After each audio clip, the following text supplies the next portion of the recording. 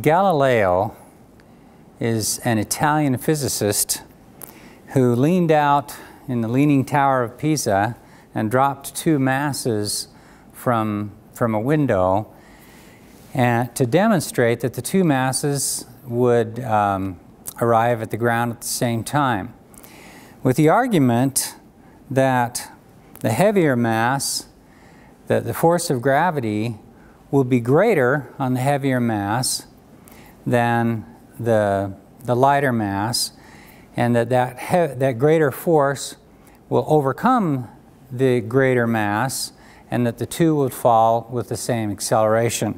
We can demonstrate that with a ping pong ball and a steel ball here, and here in America. They're both the same size, as you can see. In the amount of time that it takes these two to drop to the earth, the air friction or air drag is negligible, and so they should be able to, if I can release them at the same time, they should drop at about the same time. So I think you might have been able to hear that the tap of the ping pong ball hitting the floor was about the same time as the thud from the steel ball. Yeah. Let me try it one more time.